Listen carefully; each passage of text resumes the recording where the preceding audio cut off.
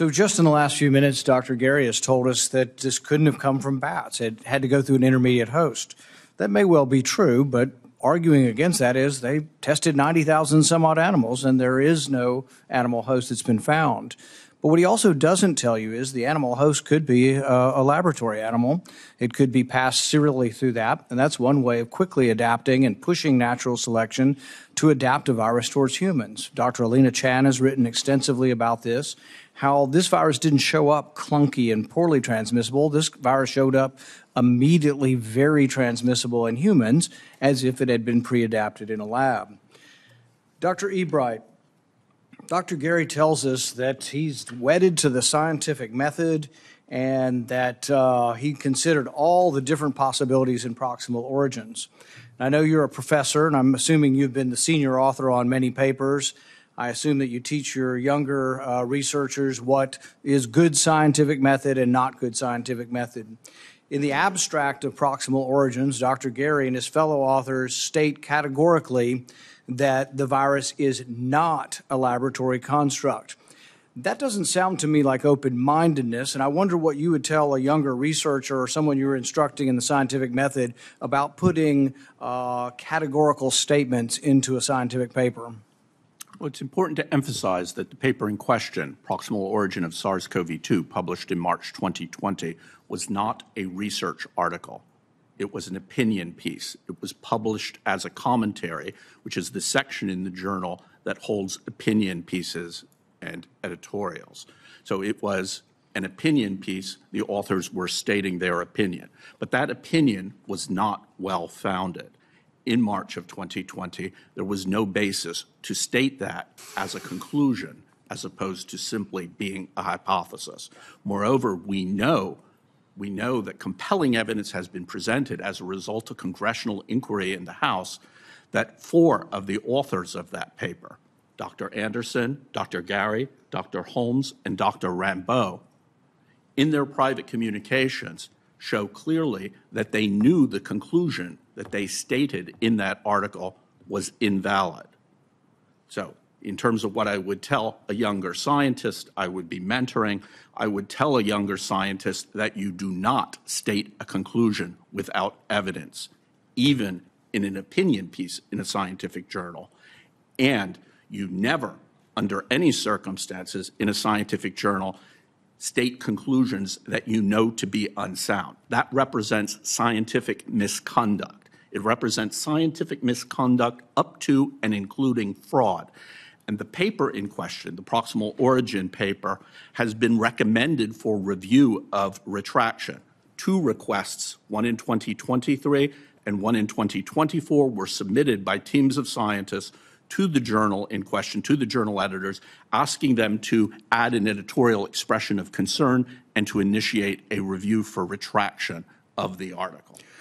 I know of no other example in modern scientific history or publications where a publication has come forward pronouncing with such authority that the lab leak is implausible, it is not a laboratory construct, while privately saying, this is no friggin' conspiracy theory, it looks like it did, I'm 90-10, I'm 50-50. But no doubt in the paper. In fact, we know that it went back and forth with Dr. Fauci and with editors who say, we want the statements to be stronger. We want the conclusions to be stronger. That was actually coming from Nature at the time. We want you to doctor it up and even be more strong because we're making a political point here. That's where we should have known we were off track, that these people were politicians and that they were pushing an idea because, as Dr. Collins finally admitted in one of the emails, this is about the business of science with China. This will disturb our relations with China if anybody questions this. Dr. Quay, the idea that this came from the fish market, I thought had been discredited by virtually all of scientists. Now, I'm really surprised it's still being presented here. I know that the Chinese, the CDC, George Gao over there, basically said that they no longer consider it.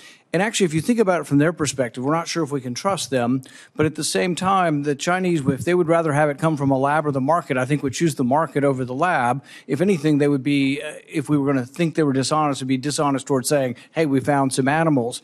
But if you could review stepwise, just a little bit slower, some of the evidence for why it's not there, the amount of animals tested, the animal handlers compared to SARS-1, But also the idea of this genetic diversity that, when SARS-1 came about the first time, I think it tried hundreds of times because these animal viruses don't infect humans well in the beginning. It tried 100 times over and over again. And even in the end, SARS-1 didn't transmit between humans very well. That's why containment worked. And that's why quarantine worked, because it wasn't very infectious. But go through a little bit, step by step, the evidence of why anybody still maintaining that it came from the market is misguided. Sure. I mean, let me agree with Dr. Gary about SARS-1 being a spillover, and let me elaborate a little bit. There were 11 cities, 11 markets, 3 different lineages, and a 30 nucleotide difference among the initial cases and patients, which approximates about a year of posterior diversity, as it's called. SARS-2, of course, it's either in one market or it's in no markets. There's no other proposal for a market origin from it. 457 animals were tested in the market. 0 were found to be infected. SARS-1, 92 animals, 100% infected. The vendors, the wildlife vendors in SARS-1 were all infected. We have 10 vendors here. None of them are infected. One vendor had bamboo rats from southern China, where the backbone comes from. He wasn't infected. His animals weren't infected. SARS-2 has no posterior diversity. So it really, as Dr. Anderson said, it's one jump from one animal to one human. The most likely place that happens is in a laboratory. And again, to be clear, when you say an animal, it could be a petri dish. It could be animal cells in a petri dish. The question of where the origins came from is the question of where the animal is. And they've tested 96 animals in nature, and they've tested 0 animals at Wuhan Institute of Virology. That's where we need to look. Thank you. I'll reserve the rest for a second round. Dr. Gary indicated that the intelligence community was somewhat unified, or a lot of them believe this came from animals, and that's just not true. The ones that have been vocal about this and talked a lot about it have been the DOE, which has more scientists than any other agency in Washington, probably other than NIH. They've concluded that it did come from the lab. FBI concluded it came from the lab, and we have a whistleblower from the CIA that says the scientists that were convened to study this voted 6-1 to say it came from the lab, and then they were overruled by superiors for political reasons. So there's a lot of evidence that people within the intel agencies actually do believe that there is evidence that it came from the lab. In addition to people getting sick, there's also about a week in October where they do imagery of who's using a cell phone, and nobody's using a cell phone in the lab for about a week. So the lab's completely empty for about a week, and some people think that was during a cleanup period. But if you're sitting at home and you're sort of an independent, you hear scientists over here saying gain of function is the best thing since sliced bread, and over here you're saying, well, we really haven't developed any meaningful vaccines or technology from this, you're like, who do I believe? And who you believe does go to character. And so we have to look at some of the statements. Like I say, I've never seen anything like this between public and private statements. So Christian Anderson, early on in this, sends an email to Fauci, and his Fauci says, Bob Gary, and a couple of the other virologists, we think it's inconsistent. This virus, this genetic sequence of COVID is inconsistent with the expectations of evolutionary theory. So they believed it didn't come from nature. They had looked at this. These are smart people that when they were not looking at it, when they were trying to look at it through an objective lens, concluded one thing until they came to another conclusion that it might hurt the business of science and the arrangements they had going on with China, and concluded opposite. But with Christian Anderson, it's stark because he says, oh, Bob and all these, we all believe it's inconsistent with the expectations of evolutionary theory. A week later, Christian Anderson is saying, what I like to use when I talk to the public is I like to tell them it's consistent with the expectations of evolutionary theory. So he goes from inconsistent to consistent, complete opposite approach within days, maybe even simultaneously as these papers are being written. So really the hypocrisy of those involved and those who are saying not a laboratory construct, if you want to know who to believe, look at their private statements versus their public statements. So we have gain of function is the best thing since sliced bread, or gain of function is a real problem. Now, Senator Romney's like, well, why does it matter if there's a chance we should do something? I think he's right. If you believe there's a 1% chance we should do something. But if you think there's a 1% chance, or you want to sort of glad hand people at the end and say, well, we should do something, their argument for the people who think it's not likely to happen is going to be, oh, the administration's already fixed this. It's already done, and all we need is a few little regulatory things. We don't need legislation. We don't need independent oversight. We don't need people looking at this who aren't on the receiving end of the money. This is the whole problem of NIH. The people regulating themselves are getting the money. So the administration has put in place some regulations to try to, help with the buying of select agents. And Dr. Quay, if you could explain to us what a few MIT scientists did recently and how well the administrative regulations are working without actual congressional legislation. Sure. So 3 scientists at MIT said they were going to be a red team, and they contacted the FBI because what they were going to do was about to be potentially illegal. And they put together ricin and the 1918 influenza. Those 2 are select agents, and they're highly lethal.